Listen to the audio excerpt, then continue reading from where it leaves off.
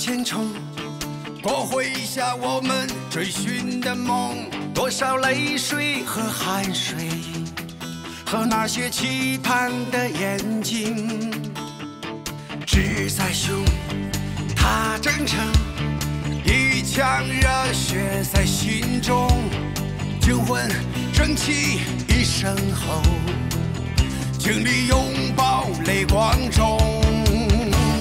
向前冲，就是英雄，管他风雨又兼程。既然今生选择了你，就注定要与你同行。向前冲，就是英雄，抬头仰望灿烂星空。无数次跌倒爬起时，风雨过后就是彩虹。向前冲！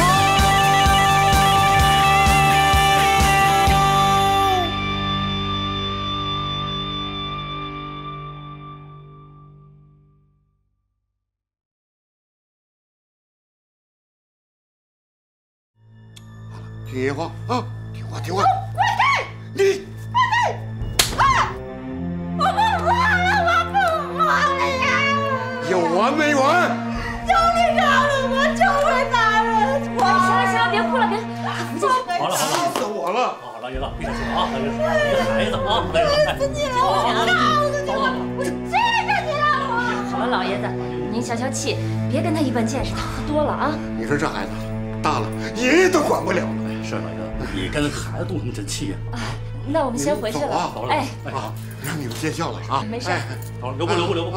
啊，走了啊！哎，领导慢走啊！哎，我去，这整的挺吓人呐。我觉得戴乔峰一定开始怀疑于姐了，不然的话，没有道理到家里来，这一定是来摸底的。小队，那于杰不就危险了吗？可目前我们还没有戴小凤犯罪的直接证据，如果现在抓他，曼妞很有可能就溜掉。我看这样，一会儿通知陈伟，让他跟于杰随时保持联系，一旦遇到危险，迅速撤出来。头儿，咱们上去给于杰压压惊吧。胡说！这戴小凤万一杀个回马枪，我们所有的一切都前功尽弃了。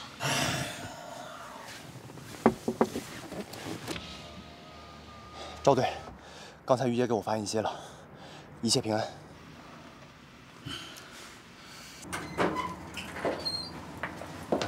真没想到碰上这么一出，但这老爷子心性太大了，咱俩不在这儿，还不定怎么打呢。这他妈叫什么事儿啊？哎，你看墙上那幅画了吗？画？这丫头挺逗啊，不爱红妆爱武装。什么武装？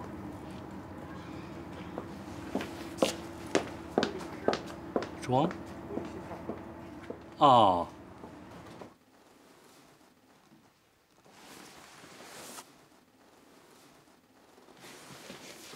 哎呀，宝贝孙女啊，爷下手重了，疼不疼啊？可疼了，爷爷。哎呦，爷下手重了啊！爷爷，对不起，你是不是也疼啊，爷爷？傻孩子，爷没事儿。没事。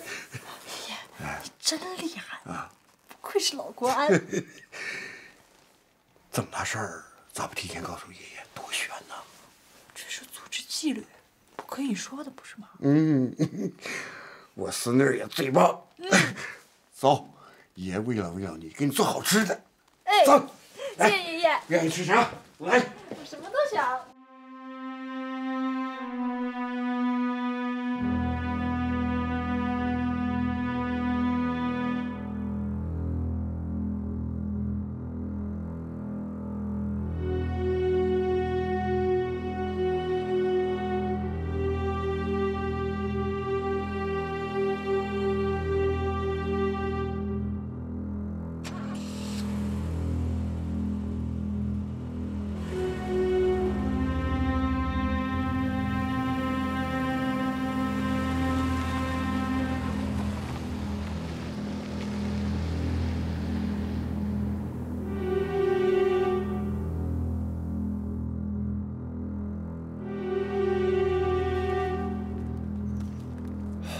样？昨天没事吧？没事。下次都做好应急准备了。我觉得咱们现在有必要监控戴晓凤所有的网络活动。近期我对戴晓凤的手机还有座机的监控表明，她除了珲春那2个号码之外，确实没有其他频繁的联系方式。我觉得戴晓凤和曼妞之间应该还有其他的联络方式。那你认为戴晓凤会不会有所收敛？除非她已经完全开始怀疑我了。小玉，她开始怀疑你了吗？头的意思是，如果她开始怀疑你了，有危险的就撤。我觉得应该还没有完全怀疑吧，但是他们的警惕性确实在逐渐加强。我们也帮不上你什么忙，就靠你自己随机应变了。你让头他们放心吧，我心里有数。时间不早了，我得去上班了。哎，小玉，你小心点。放心吧。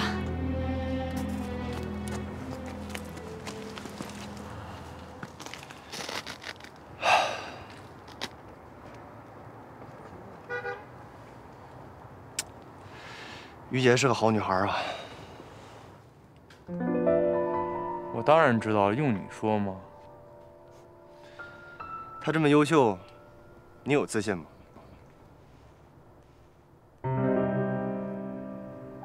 陈伟，你身上有的我是没有，我身上有的你也缺吧？我觉得咱俩机会均等。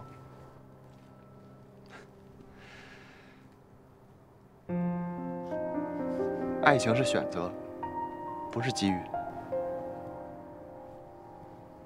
那咱俩走着瞧呗。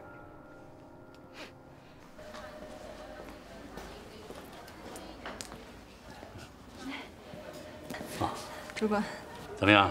昨晚没事吧？没事儿。我真没想到你爷爷那么厉害。我们走以后没打你吧？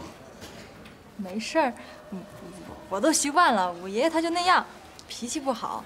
认识他的人都知道，他只是脾气有点大。你急了也会打人吗？哦，我不是，您就别再问了，这太影响我形象了。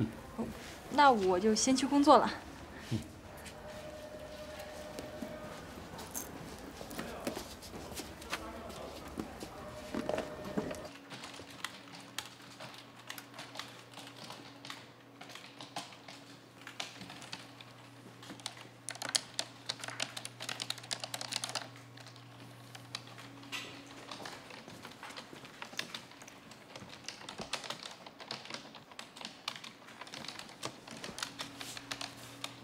吴主任，这回资料全吧？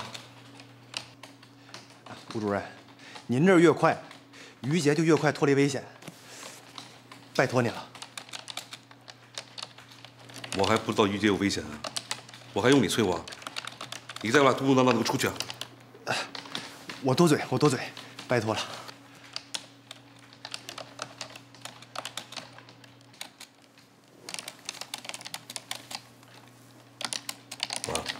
怎么样？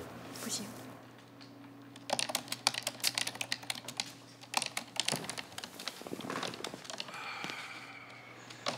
吴主任，还有别的办法吗？办法倒是有，可就得需要时间。我分析这个文件，就是一个重要的暗语本，就相当于它的密码本。如果我们把这个文件破开，那么整个运输公司的物流系统就全在我们眼前。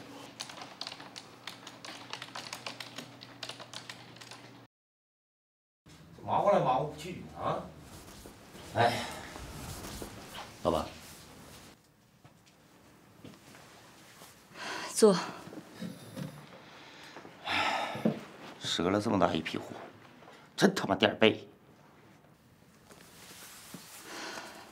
货没了可以再做，关键是要弄清楚，警察弄这批货是撞上的，还是专门冲咱们来的。是。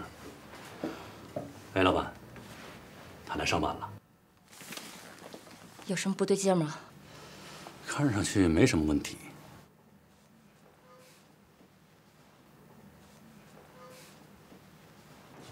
说谁呢？啊，调度中心啊，新调了个丫头，以为有问题呢，昨天摸了摸底。哦，那个叫温迪的是吧？对，我知道他。咋样啊？底子干净吗？哼，虚惊一场。不过我看啊，除了身材苗条一些啊，满脑袋浆糊，没啥大出息，更谈不上威胁了。女人嘛，啊，身材好最重要。什么脑子？脑子还有个屁用？行了。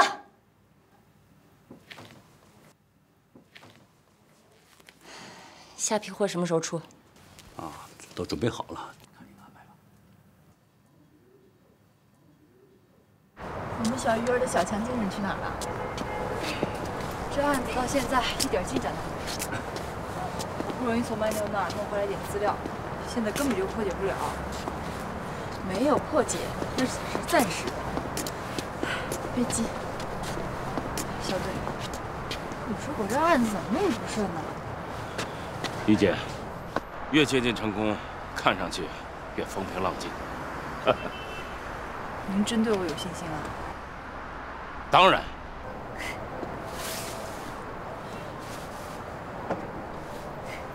对了，丹娜来过电话说，技侦处那边已经监控了戴晓凤的手机，但是目前没有发现可疑的电话或者短信。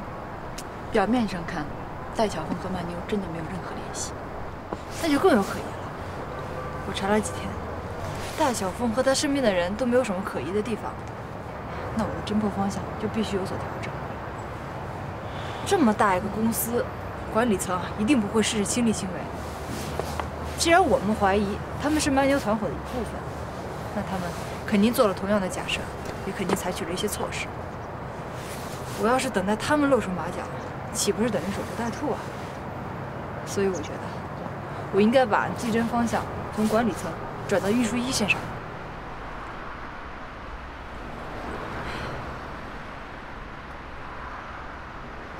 走吧。走。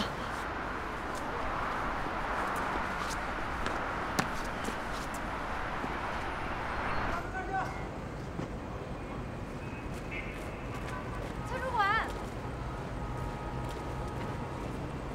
蔡主管，等我一下。林校长怎么都不叫我呀？你不是一直对这儿不感兴趣吗？上回叫你来，你还说都是汽油味儿。要是想在咱们公司立足，就必须得从基层做起。那么好的机会，你让我错过了，爷爷会骂我的。又是你爷爷说的哈。哎，跟你爷爷和好了吗？本来就没什么事儿啊，我跟我爷爷可亲了。那天喝多了嘛。哎，这批车啊，这个月要验车，跟师傅们说，跑完这一趟啊，别忘了给车保养。是，知道。啊，你爷爷说的对啊，就怕你受不了。您只要给我机会，我一定会好好干的，相信我。那好啊，咱公司有规定，这个管理人员本来就有义务掌握各公司的运作环节。求求您了，你就让我试试吧。真想试啊？真的真的。给他安排配货。是。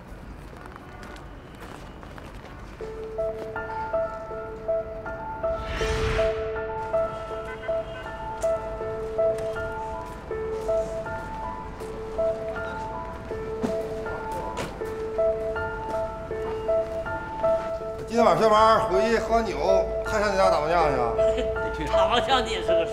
去。叔要是捞点儿，得捞钱儿嘛。回去不捞钱儿。干嘛呀？不工作在这里聊天，你想干嘛呀？你干啥的呀？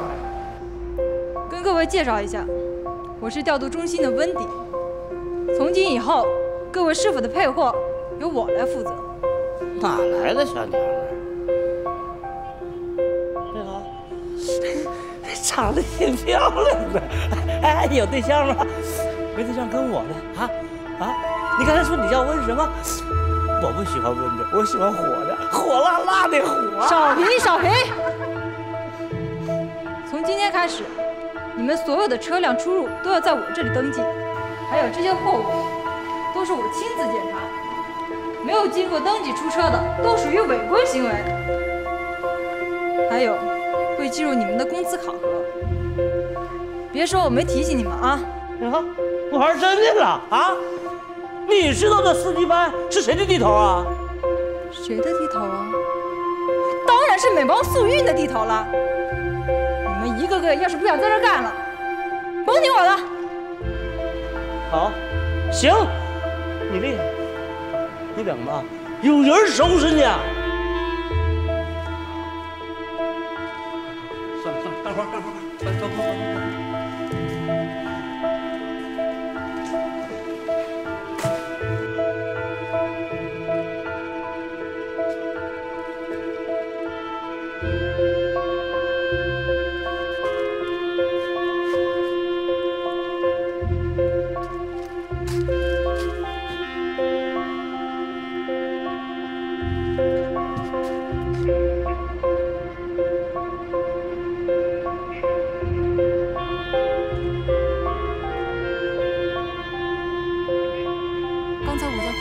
发现了 NBD 的载体，这里一定隶属于曼牛集团，是一条非常重要的运输渠道。曼牛，看你躲到什么时候？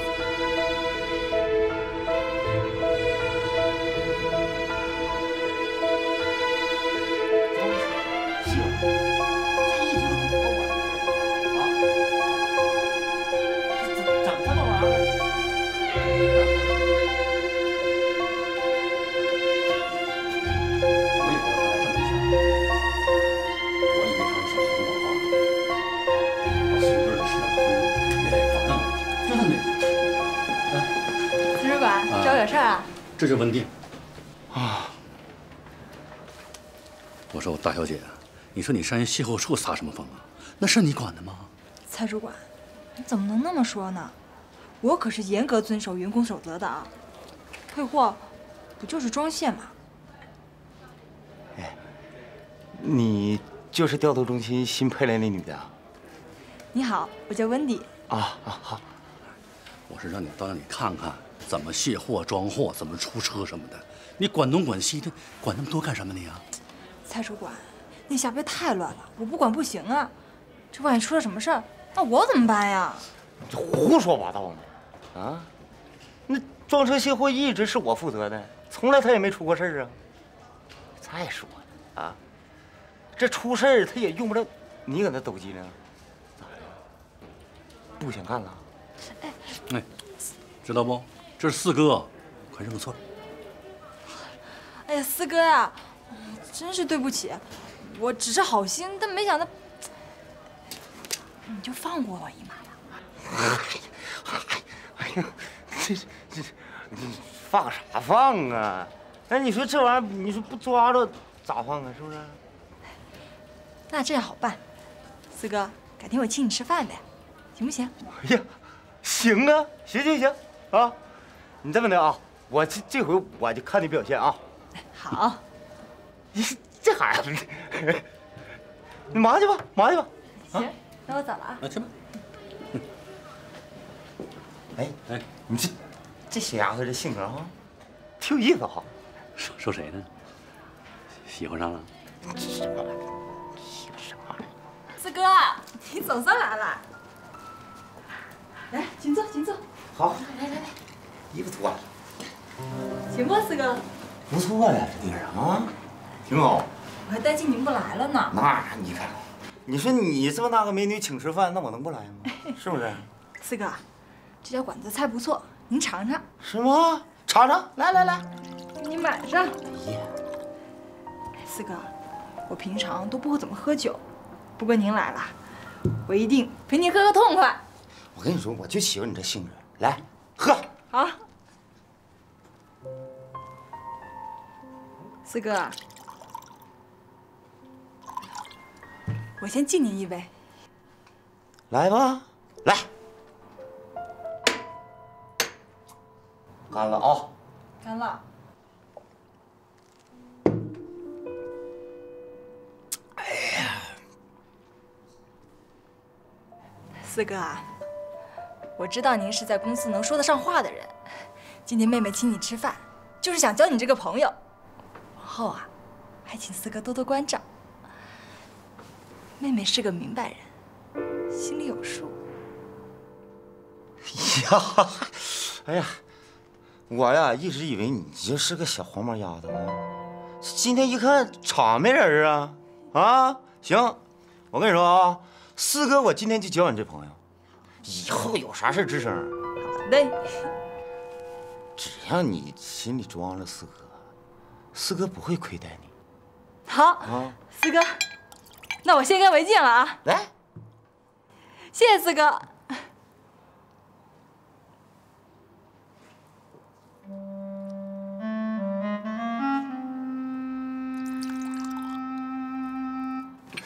哎呀，失态了啊！失态了。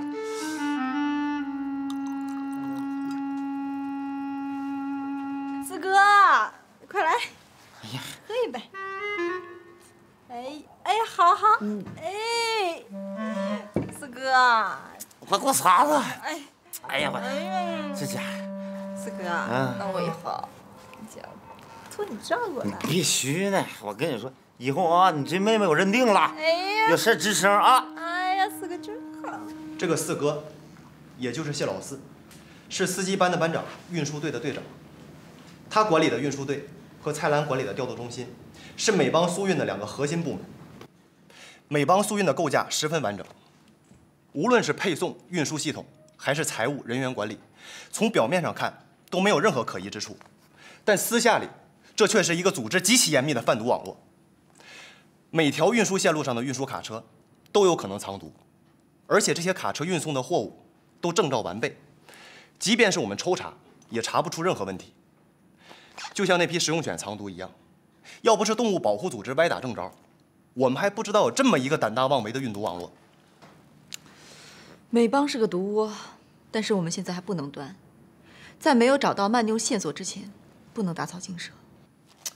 对，但是美邦运毒的证据已经十分确凿，像蔡澜、谢老四、戴小凤这帮人，如果我们现在对他们实施抓捕，一定会从他们嘴里审出慢妞的情况。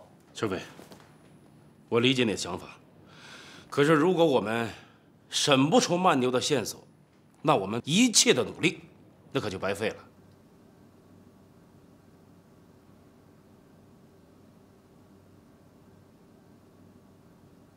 是，我知道，这次是个意外，你别生气啊。好，我知道了。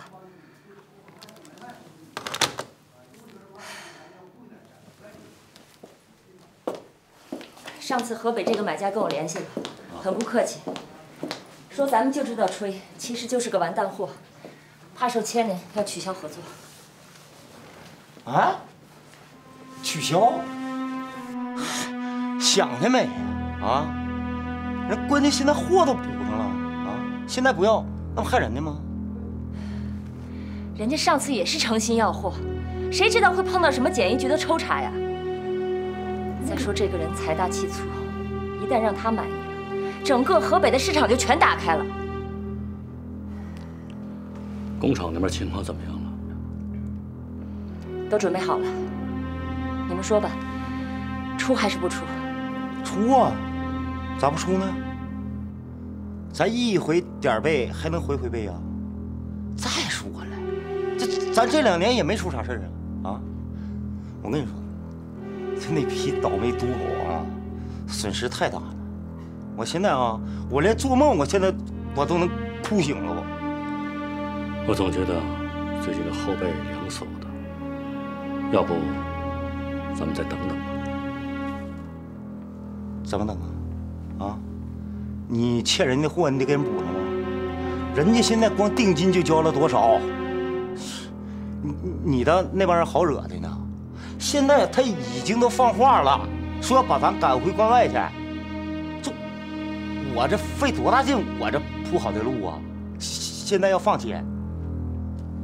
我跟你说啊，你们舍得，我舍不得。老四说的对，那地盘是人家的，咱们要想做大，这个人不能得罪。再说了啊，现在啊，就那帮警察，就没被那批赌狗引到哪儿去，他都不知道，他能找着咱们吗？啊，一点危险都没有。哎，关键是啊，关键咱这公司戏台搭的漂亮，想演哪出咱自己定。我跟你说，就让那帮警察啊等着退票，我都让他们等不着。行了，别放屁了，你还盼着警察来找你啊？不是，我不是那个意思。行了，我知道了，都听我的吧。货照出照运。老板，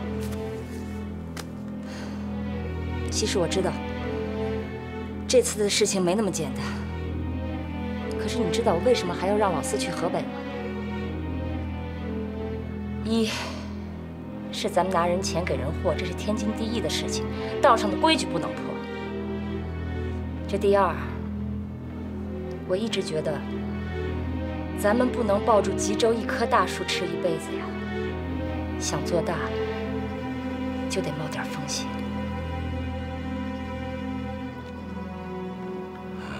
这个险有点大呀。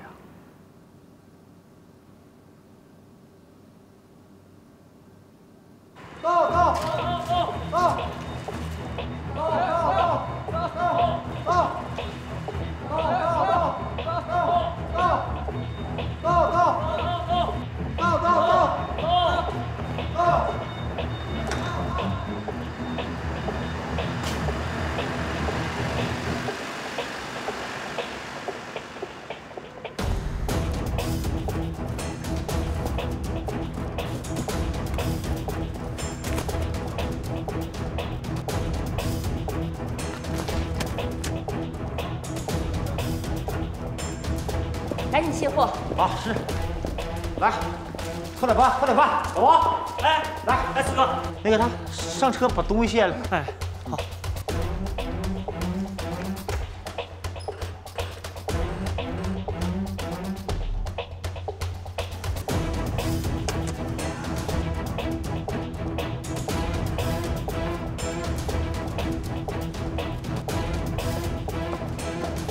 赶紧卸车。行了，卸车。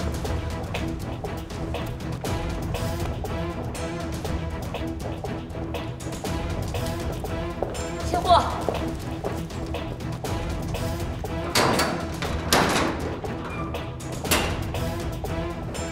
都小心点啊！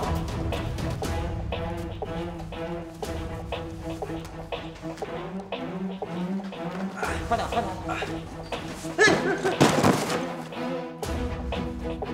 我第一天抬货呀你啊！啊！弄死！老四，都什么时候了？别扯淡！滚！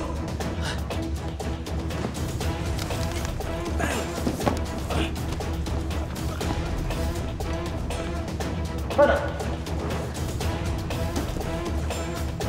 快点！2个小时之内必须给我把货卸完，找一个人盯着，1分钟都不许离开。如果这批货出现问题的话，你们2个等着。行，放心吧啊。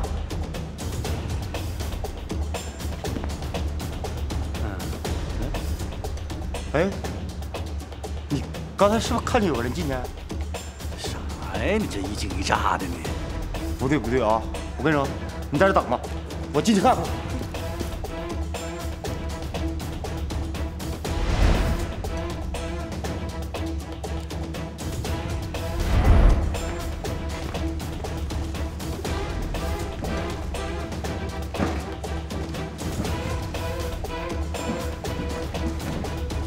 好看啊，刷在一起。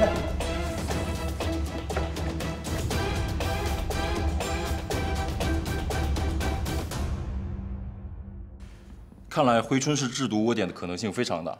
上次毒狗寄货人的资料是伪造的，已经把咱们带到沟里去了，所以这次必须给回春查个底朝天。赵磊说的对，不管那是不是慢牛集团的毒窝子，还是藏身地，都应该派人去一趟。我马上去。光凭一张单据来判断还是有问题的。我们没有全部沿途经过的单据，所以呢，不知道这辆车具体是从珲春始发，还是经过珲春，还是干脆就是绕路经过珲春来声东击西的。这样，让于杰想办法查一下行车记录的视频。啊，蔡立辉、赵磊，哎，你们去趟回春。好。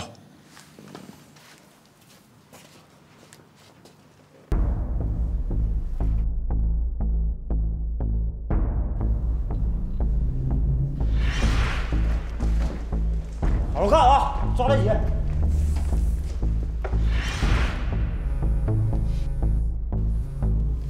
喂，戴小凤家的座机昨晚有一条通话记录，号码来自回春。知道了。赵磊已经出发去回春，你要设法尽快搞到行车录像。行。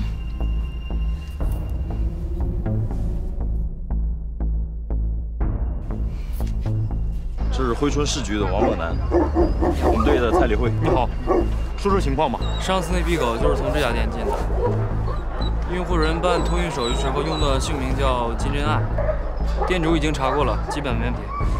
这个金真爱的身份证查过了吗？查过了，是真的。店主身份没问题，在什么地方把毒品藏在狗身体里的呀？很可能是一个制毒窝点。 喂，对，我在外面。好，好。金真爱的身份证有3次使用记录，在宝源宾馆。走，咱们过去。走，麻烦了啊。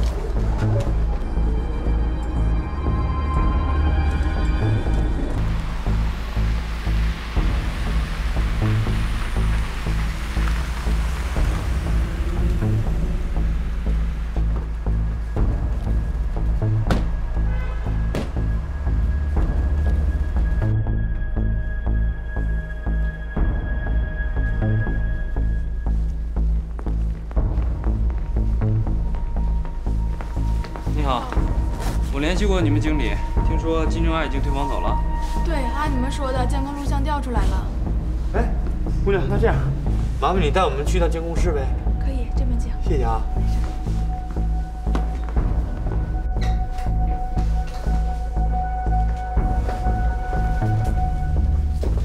你们要的是这个。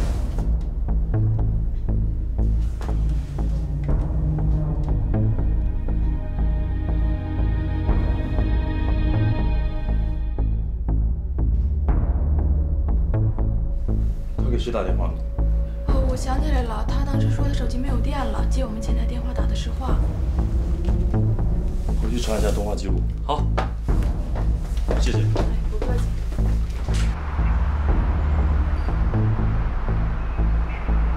喂，好好，他们就在医美家苑小区。走。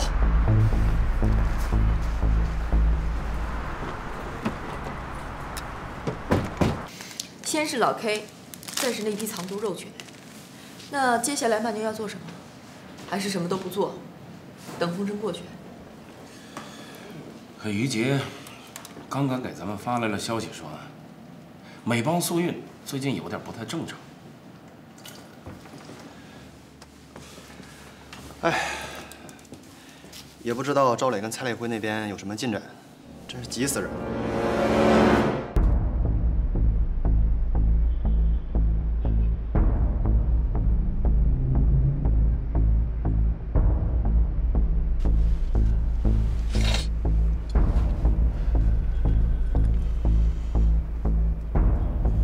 最近吧，这大半夜怎么人来人往，一点都不消停。这要是贩毒制毒集团，大半夜还这么嚣张，还了得？曼妞这伙人可真够狡猾的，要不然为什么咱们才会在这儿一动啊？说实话，要不是你们来，我们不可能发现这个小区有问题。咱们现在怎么着？再叫几个同事来。等会儿。 我得请示领导。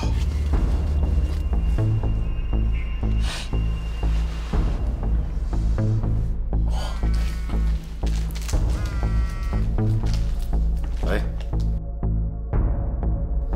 哦，消息可靠吗？如果可靠，马上抓。嗯，好的，好的，收到。头啥意思？他说如果消息可靠，可以进行抓捕。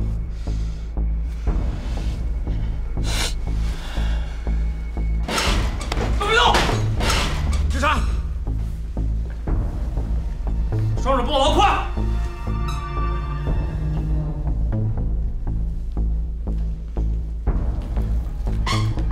请大家配合我们的工作，把手机和身份证都交出来。我们找到我们要找的人之后，立刻还给你们。我们身份证都叫人收走了。谁？人在哪儿？不知道啊，收完就没见过。手机呢？手机也收走了。我没有统一跟亲戚朋友打电话的时间。起来。是老师是吧？对，我是老师。知道搞传销违法吗？我不知道啊。把身份证、手机拿出来。我没带呀。我让你拿出来。我真的没带，我什么都不知道，我只是个讲师，我真的什么都不知道。不是有固定打电话的时间吗？可我跟你们说了，我警告你啊，这样做对你一点。哎，有人跑了，都别动！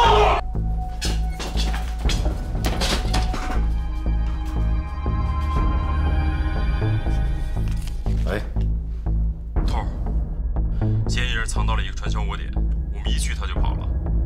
他对地形非常熟悉。等等，这样，你们不要追了，就让他们以为你们是抓传销的。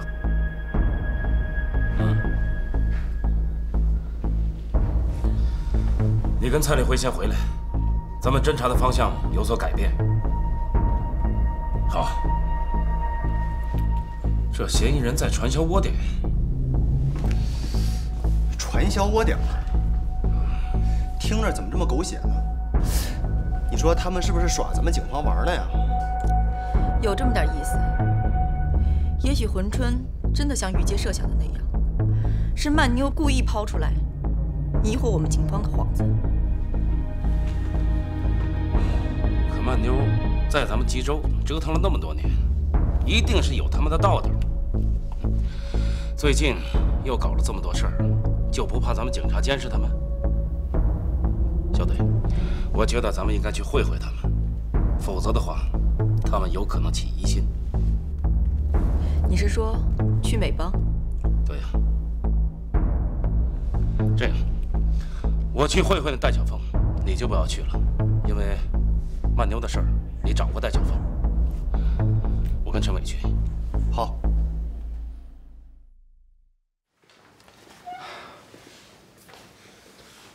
师傅，谢老四不在啊？可不是嘛，我都来好几次了，这不等着签字呢吗？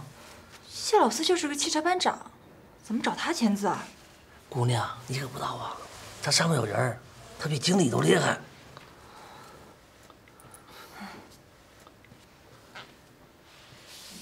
哎，姑娘，你找他有事儿啊？哦，是，我找谢老四有点事情。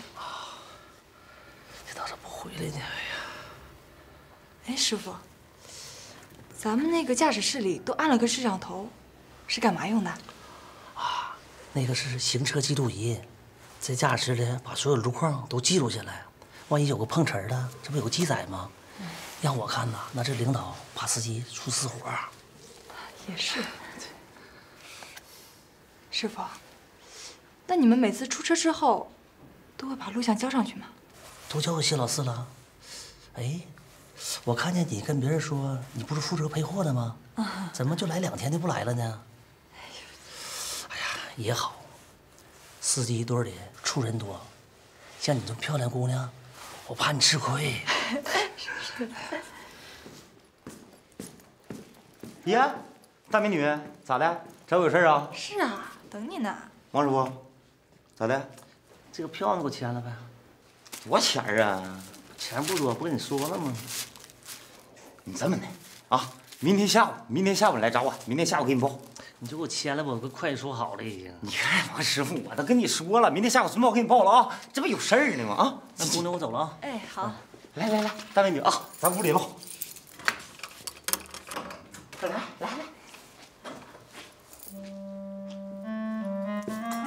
来，坐下唠啊！坐了，四哥。你看，客气啥呀？坐。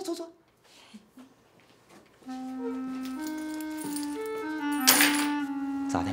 找我啥事儿？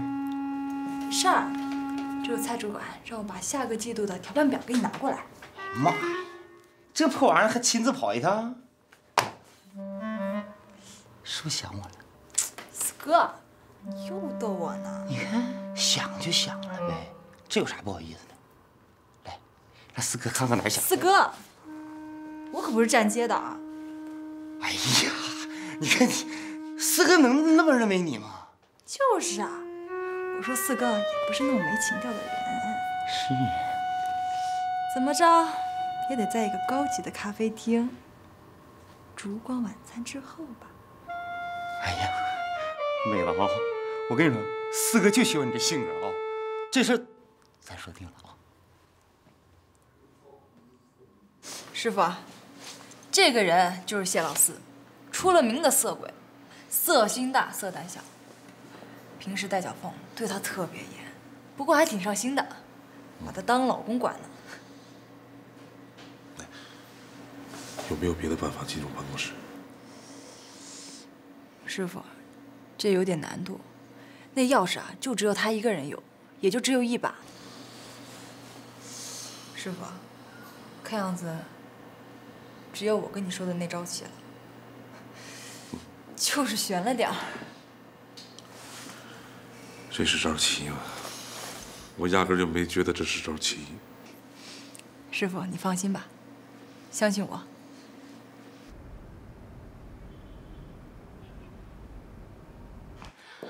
欢迎，警察同志。你好，戴总。啊，我给介绍一下，这是咱们美邦苏用的戴总。这位是咱们刑警大队的赵队。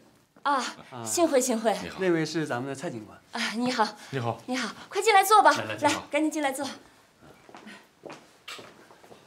啊，这位是我们调度中心的蔡澜。啊，调度中心呢？那一定是戴老板的得力助手。可不嘛，左膀右臂。做点本职工作啊！你们坐，你们先聊着，我那边还忙着呢。啊，好。啊，你去吧。